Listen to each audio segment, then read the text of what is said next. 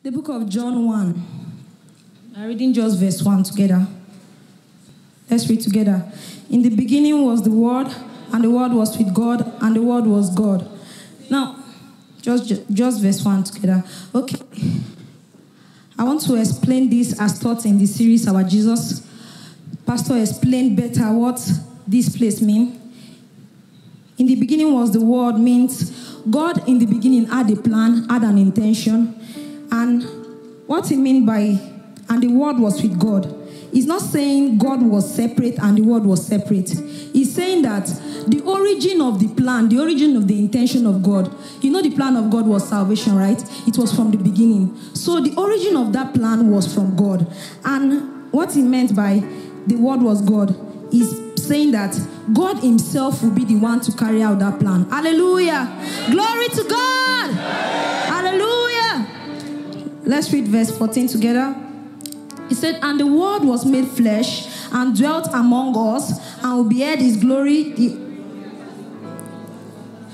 full of grace and truth. Okay, so the Bible said the Word was made flesh. So if the Word as written in verse 1 said, if the Bible said the Word was God, that means the Word was made flesh should be a physical representation of a plan. Okay, so let's see from the scripture how that plan came to realization. Let's read Colossians 1 verse 15. Let's read from verse 14. In whom we have redemption through his blood, even the forgiveness of sin, who is the image of the invisible God, the firstborn of every creature. So the Bible said Christ is the image of the invisible God. Let's read verse 2 chapter 2 verse from verse 8 for clearer understanding. Let's read together. Lest any man spoil you through philosophy and vain deceit, after the tradition of men, after the rudiment of the world, and not after Christ. For in him dwelleth all the fullness of God, of the Godhead bodily. Hallelujah. So the Bible said in God, in Christ, dwelleth all the fullness of God. That means there is nothing remaining. There is no deepness that you find outside Christ. Any deepness you find outside Christ is high sound nonsense. Hallelujah. All of God is found in Christ. Glory to God. So because of this, we can fully know who God is. We cannot be confused because we know our Father. And let's read verse 10.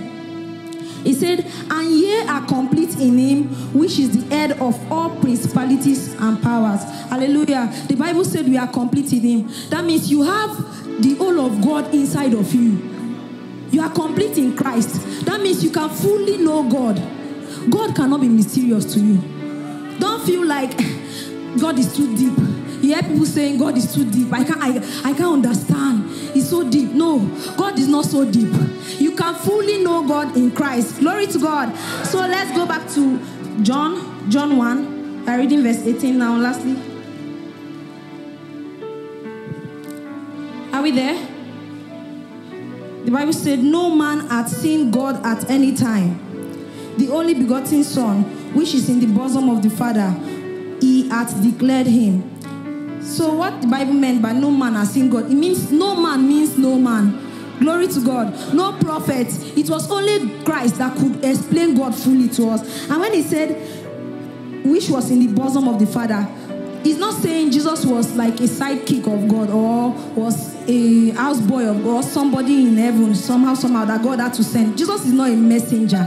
Jesus is the message. Glory to God. Hallelujah. Hallelujah. So he said he had declared him. That means Christ declared God. He made God bare. He exposed God to us. Like that invisible God that we have been looking for. Glory to God! Wow! Glory! So let's sing our realities together. Glory! Let's be on our feet and sing together. Mashallah mano sepriente le graduation. Maya na na na no shile na na na no sile na na na. Yana mana na na na te se te no shile na no sprintos. Maya mana na na na no shile na no. Jesus came. came to declare God, and he made God bear the fullness of God displayed as a man, the only way to the Father. Jesus came to declare God, and he made God bear the fullness of God displayed as a man.